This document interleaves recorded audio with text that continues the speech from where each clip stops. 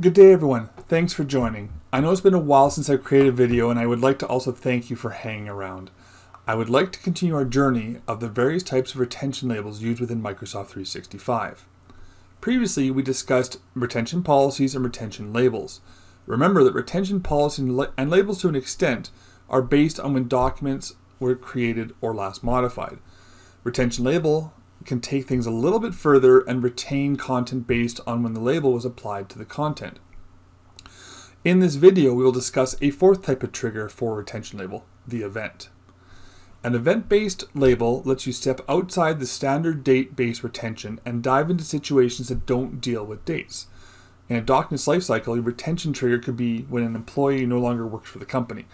Perhaps you contract with vendors and triggers based on the contract expiry.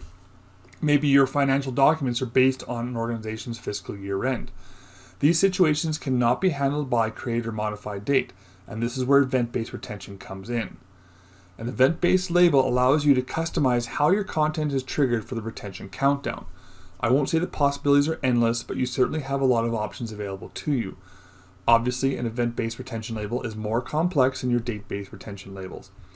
There is some preparation that has to be done to ensure your event-based retention labels function properly. This is because the event is actually based on queries run in the system, and these queries use Microsoft's KQL or keyword query language to properly trigger the events for the content. In order for your triggers to work, you need to have the metadata set up to allow the query to find your content and start the retention countdown. This video is set up to help you prepare for an event-based retention by showing you how to create your metadata, link your metadata to managed properties, and testing to make sure things are configured properly. In our next video, we'll put it all together and build out an event-based retention label system. So let's get started. When dealing with metadata for tenant-level activities like auto-apply labels or event-based labels, it's best practice to create the metadata at the top level within the content type gallery. This is previously known as the content type hub.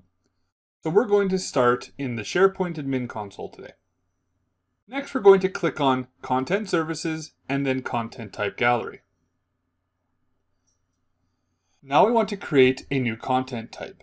The purpose of this is for us to create a base content type for any location we're going to be doing records management within. If this means across the entire organization, then this is definitely the place to do it.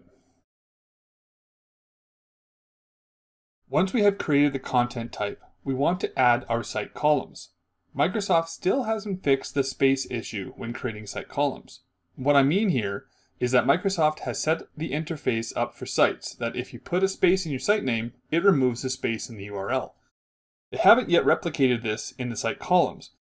So if you create site columns with a space, the name at the back end, also known as the static name, has the space represented as X200 with underscores on both sides. The user doesn't see this, but it is a bit ugly when dealing with code or configuring columns that look at the static name rather than the display name. So we're going to first create our columns with no space. And then update the columns with spaces. To do that, you need to edit the column in classic mode. You can see here that I have included both the document status and the document type in my base content type. This is for a couple of reasons. The document status will be used for event-based retention. The document type will be used later when I demonstrate auto-apply retention labels. We want to publish the content type so it can be used by our libraries. Next, we're going to go to our site collection. We're going to create our first records management-based content type within. Once you're within the site, click on the Settings cog and select Site Permissions and then Advanced Permission Settings. Once within the Site Permissions page, click on Site Collection Administrators in the ribbon. For this time only, we're going to add the user who's updating the site collection and metadata directly as a site collection administrator. Even though my account is a global admin and an owner of the group behind this SharePoint site, there is a bug. At least during the creation of this video, the bug was still there. To explain the nature of the bug, I should pause here and first explain what my end goal is here. What I'm trying to do is make my site column show up as a crawled property. In SharePoint Search, there are two key components, the managed property and the crawled property. Every piece of metadata in SharePoint, from pre-existing columns to custom columns created by yourself, create a crawled property in the back end. A crawled property is the data added to the search index to allow you to find your content. So when you create custom columns, it adds your column to the index through the crawled property. The managed property is a more powerful version of this. With the managed property, you can now sort, query, build refiners, and all the other powerful features of search. But your custom columns aren't automatically added as a managed property. We need to map a crawled property to a managed property. This effectively binds them together for searching. We need the managed property for our KQL queries to find the data we need. And this brings us back to the bug I mentioned. The bug that exists is for the group-enabled sites. Even if you are the owner, if you create a custom column, it won't show up as a crawled property. The crawled property does get created, so that part of search will function. But the property doesn't show up in the search schema that I'm going to show you here soon. The end result is that you are unable to map it to a managed property. By adding the user directly as a site collection administrator, we get around this bug and the site column is added to the search schema as we require. Next, we're going to create a new content type based on the demo content type we created in the gallery. This is to demonstrate creating a base content type with the foundation you require for records management, but customizing it at the site. So click on that settings cog again and select Site Settings.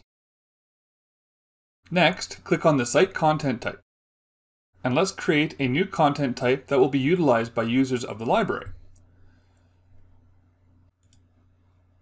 Once you have given the content type a name, and if you choose a description and category, next, select the base content type created earlier and click Create. If other site columns are needed, you can do that now. Once that's done, go back to the library. Once you're back at the library you wish to add the content type to, we're going to add that content type. This is going to allow us to move on to the next stage of the process. Microsoft has updated the way we can add content types to a library and actually have now saved us a few clicks, as we no longer have to enable content type customization in a library before we add the custom content types. So click on the Add Column drop-down arrow and then select Content Type. From the drop-down, select the content type we have just created within the site and click Apply. Next, we want to remove the default content type. This isn't something that is required, I just prefer doing this so it doesn't cause confusion or missing fields in our content. So click on the Settings cog and select Library Settings. In the Content Type section, click on Document, and then click on Delete this content type. Now that the library is configured, we need to add some content and set a value in the site column we will be using later. This is because the site column is not added to the search index until there is content within it. So let's add a file, put a little text into it, rename it, which isn't actually necessary, but I always do this, and then exit the document. Next, we're going to set the metadata of the column we need to use later.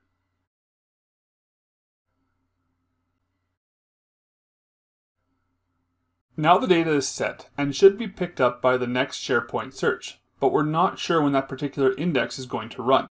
So we're going to force the index to rescan the entire site to ensure our new site column is picked up. Click the Settings cog and select Site Information and then Site Settings. Under the Search category, click on Search and Offline Availability. Click on the button Reindex Site. When prompted, click Reindex Site again. Now we have to wait for a few minutes for the next search index to run and pick up our changes. While we are waiting, I'll explain more why we did all this. If you create a site column at the site only, it only gets added to the search schema of the site collection. The crawled property won't be available at the tenant level search schema. As a result, you won't be able to map the crawled property to a tenant level managed property, and the KQL will not find your data. I actually ran into this with a client where the site column didn't exist at the content type gallery, and as a result, when we added it to the search schema, it only existed at the site collection. SharePoint Search found our data using the query, but the tenant level search didn't. So since then, when I know a column is going to be used for records management, I always have the site column created first at the tenant level. Okay, let's see if our site column is added to the schema yet. Let's go back to the SharePoint admin page and click on More Features. In the More Features page, click on Open within the Search section. Click on the Manage Search Schema. Now click on the Crawled Properties tab. Perform a search for the internal name of your column without spaces. If it is found, click on it. The property name we want is always going to begin with OWS _ and then the name of the column. If you created the column as a managed metadata column, there will be multiple results with similar names, but the one that we want is OWS _ and the name of the column. Once in the Crawled Properties configuration page, click on Add a Mapping. Search for refinable string 10 or any other available refinable string that hasn't been used yet below refinable string 100. And then click OK. And then click OK when back on the main screen. And now we have mapped our crawled property to a managed property. In this example, I created a new content type and the necessary fields.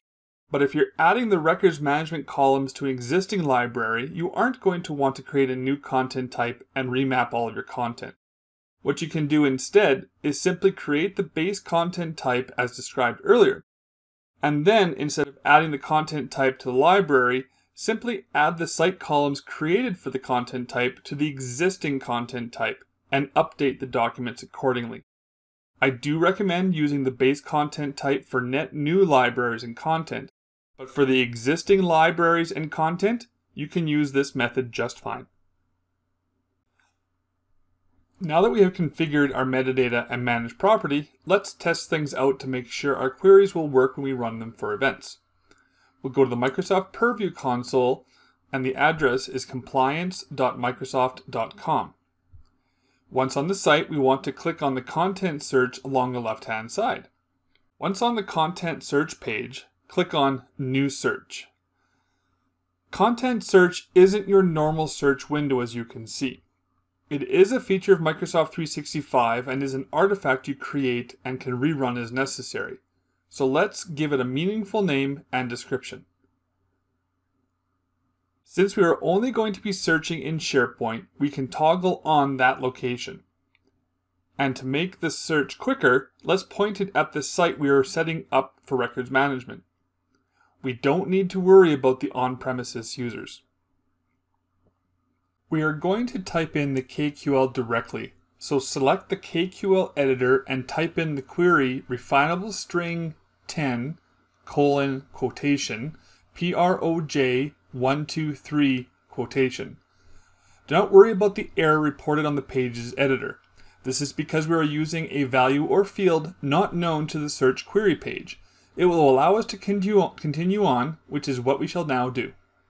Next, we're going to review our settings and click Submit. You'll be brought back to the content search screen and notice your query is there. It should be in the state of starting. Refresh it periodically until it is completed. Once the search indicates it is completed, you can click on it for results. If you haven't granted your account reviewer status, you won't be able to see the results, but you will at least be able to see the number of items returned. If you don't have any results, or you have lots of results, then you likely need to refine your query. If, however, your query returns exactly what you're looking for, then you know things are set up correctly and we can move on to setting up the event-based retention. In this case, we can see there's a single item found, which is exactly what we're looking for. So that's all for now. My next video will cover creating an event label, adding it to content, initiating an event, and all the results. Thanks for watching.